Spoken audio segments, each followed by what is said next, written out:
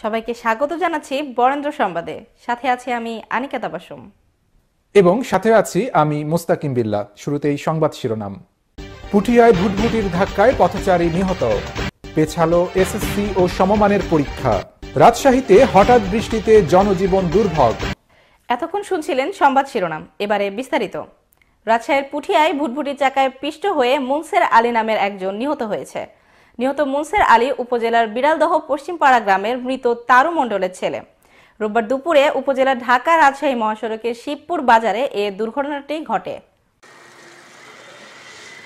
রাস্তা পার হবার সময় গরুবাহী ভুটভুটির ধাক্কায় মাথায় আঘাত পান তিনি। এ সময় স্থানীয়রা তাকে উদ্ধার করে উপজেলা মেডিকেলে নিলে কর্তব্যরত চিকিৎসক তাকে মৃত ঘোষণা করেন।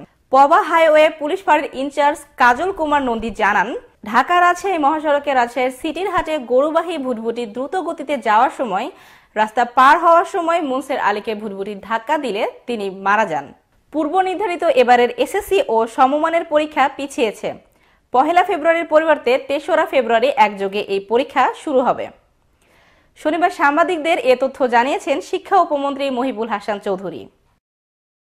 এবার এসএসসি ও সমমানের পরীক্ষা দেওয়ার লক্ষ্যে 2 বছর আগে নবম শ্রেণীতে 11টি শিক্ষা বোর্ডে রেজিস্ট্রেশন করেছিল মোট 20,73,988 জন। সর্বশেষ এসএসসি ও সমমানের পরীক্ষায় 16,81,688 জন অংশ নিচ্ছে। এতে গত বছর ফেল করা এবং ফল উন্নয়ন প্রার্থী সহ মোট 20,47,779 জন অংশ নিচ্ছে। এতে ফেল করা প্রার্থী 3,61,325 এবং ফল উন্নয়ন প্রার্থী 4,766 জন।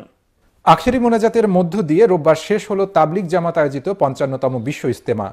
বিশেষ তাৎপর্যপূর্ণ এই আখেরি মোনাজাতে আত্মশুদ্ধি ও নিজ নিজ গুনাহ মাপের পাশাপাশি দুনিয়ার সব বালা মুসিবত থেকে হেফাজত করার জন্য 2 হাত তুলে মহান আল্লাহ রাব্বুল আলামিনের দরবারে রহমত প্রার্থনা করেন অংশগ্রহণকারীরা।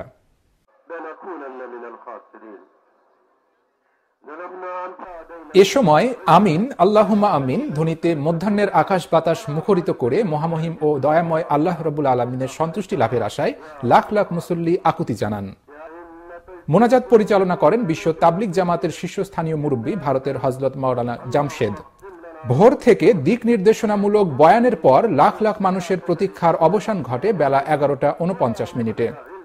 জনসমুদ্রে হঠাৎ নেমে আসে পিনপতন নীরবতা। যে যেখানে ছিলেন সেখানে দাঁড়িয়ে কিংবা বসে হাত তোলেন মহান আল্লাহর দরবারে। কান্নায় বুক ভাসান তারা।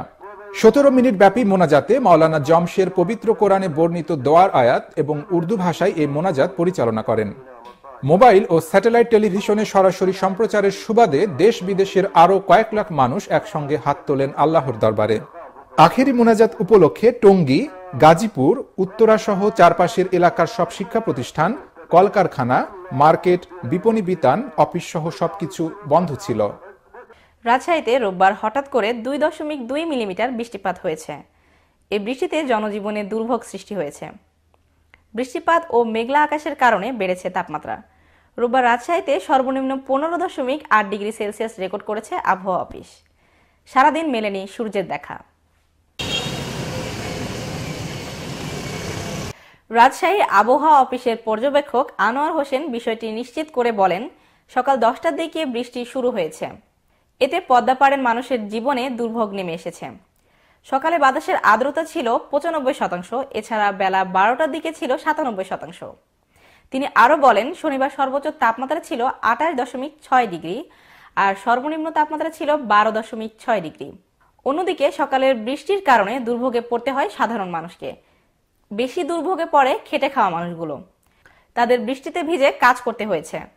এছাড়া স্কুল কলেজের শিক্ষার্থীদের বৃষ্টিতে ভিজে যেতে হয়েছে শিক্ষা প্রতিষ্ঠানে। কেউ কেউ ছাতা নিয়ে গেছে। রাজশাহীর বাগমারা উপজেলার ভবানীগঞ্জ পৌর আওয়ামী লীগের ত্রিবার্ষিক সম্মেলন অনুষ্ঠিত হয়েছে। শনিবার বিকেলে এই উপলক্ষে ভবানীগঞ্জ গরুহাটায় ত্রিবার্ষিক সম্মেলনের আয়োজন করেন পৌর আওয়ামী লীগ। উক্ত সম্মেলনে সভাপতি পদে একাধিক প্রার্থী না থাকায় সভাপতি নির্বাচিত হয়েছেন পৌর মেয়র আব্দুল মালেক মণ্ডল। সাধারণ সম্পাদক পদে একাধিক প্রার্থী হওয়ায় ভোটের মাধ্যমে সাধারণ সম্পাদক নির্বাচিত হয়েছে। কাউন্সিলরদের প্রত্যক্ষ ভোটে সাধারণ সম্পাদক নির্বাচিত হয়েছেন আব্দুল জলিল। ইউনিয়ন আওয়ামী লীগের ত্রিবার্ষিক সম্মেলনে প্রধান অতিথি হিসেবে উপস্থিত ছিলেন ইঞ্জিনিয়ার মোহাম্মদ এনামুল হক এমপি। তিনি বলেন, ইউনিয়ন আওয়ামী লীগের ত্রিবার্ষিক সম্মেলনের মধ্য দিয়ে দলকে গতিশীল করা হচ্ছে। তৃণমূল আওয়ামী লীগ হচ্ছে সংগঠনের প্রাণশক্তি। তৃণমূল আওয়ামী লীগকে সুসংগঠিত করতে ইউনিয়ন আওয়ামী লীগের কমিটি গুরুত্বপূর্ণ ভূমিকা রাখবে। ইউনিয়ন আওয়ামী লীগের ত্রিবার্ষিক সম্মেলন তৃণমূল আওয়ামী লীগকে গতিশীল করবে। সম্মেলনে বক্তব্য রাখেন ভবানীগঞ্জ পৌর আওয়ামী লীগের ত্রিবার্ষিক সম্মেলনের আহ্বায়ক, জেলা আওয়ামী লীগের সাবেক কৃষি বিষয়ক সম্পাদক অধ্যক্ষ কুমার প্রতীক দাস রানা। বিশেষ অতিথি হিসেবে উপস্থিত ছিলেন জেলা আওয়ামী লীগের সাবেক সহসভাপতি বাগমারা উপজেলা পরিষদের চেয়ারম্যান অনিল কুমার সরকার, সাবেক সাংগঠনিক সম্পাদক আলফুর রহমান সহ নেতৃবৃন্দ। নাটোরের গুরুদাসপুরে বৃদ্ধা মনোয়ারা বেগমকে হত্যাকাণ্ডে জড়িত সন্দেহে আটক খলিলুর রহমানের মুক্তির দাবিতে মানববন্ধন, বিক্ষোভ, অবস্থান ধর্মঘট ও স্মারকলিপি প্রদান কর্মসূচি পালন করা হয়েছে। রবিবার দুপুরে উপজেলা পরিষদের প্রতিটি দপ্তরে তালা ঝুলিয়ে গণকর্মচারী কল্যাণ পরিষদের ব্যানারে উপজেলা পরিষদের কর্মচারীরা মানববন্ধন ও বিক্ষোভ কর্মসূচি পালন করে।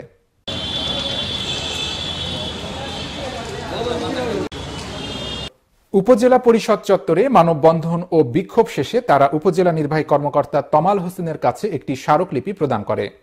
মানববন্ধনে বক্তব্য রাখেন আমজাদ হোসেন, গোলাম রাসুল, হাসিবুল হাসান, আনোয়ার হোসেন সহ অন্যান্যরা। এ সময় বক্তারা বলেন, মনোয়ারা বেগম হত্যাকাণ্ডে নিহতের পরিবারের পক্ষ থেকে এখনো কোনো মামলা দায়ের করা হয়নি। তারপরও পুলিশ সন্দেহজনকভাবে নিহতের ভাতিজা খলিলুর রহমানকে আটক করে থানায় নির্যাতন চালাচ্ছে। তার উপর শারীরিক নির্যাতন করে তাকে হত্যাকাণ্ডে জড়িত থাকার কথা স্বীকার করানোর চেষ্টা করছে পুলিশ। তারা এ ঘটনার সাথে জড়িত প্রকৃত হত্যাকারীদের দ্রুত গ্রেপ্তার এবং খলিলুর রহমানের মুক্তির দাবি জানান। আটককৃত খলিলুর রহমান নিহত মনোয়ারা বেগমের ভাতিজা ও গণকর্মচারী কল্যাণ পরিষদের সাধারণ সম্পাদক এবং উপজেলা পরিষদ চেয়ারম্যানের কম্পিউটার অপারেটর। গত 16 জানুয়ারি ভোরে নাটোরের গুরুদাসপুরের পূর্বপাড়া মহল্লার অবসরপ্রাপ্ত শিক্ষক হাতেম আলীর স্ত্রী মনোয়ারা বেগমকে ছুরিকাঘাতে হত্যা করে দুর্বৃত্তরা। হত্যাকাণ্ডে জড়িত সন্দেহে পুলিশ নিহতের ভাতিজা খলিলুর রহমানকে জিজ্ঞাসাবাদের জন্য আটক করে। এই ছিল আজকের বরেন্দ্র সংবাদে। এতক্ষণ বরেন্দ্র সংবাদের সাথে থাকার জন্য সবাইকে ধন্যবাদ।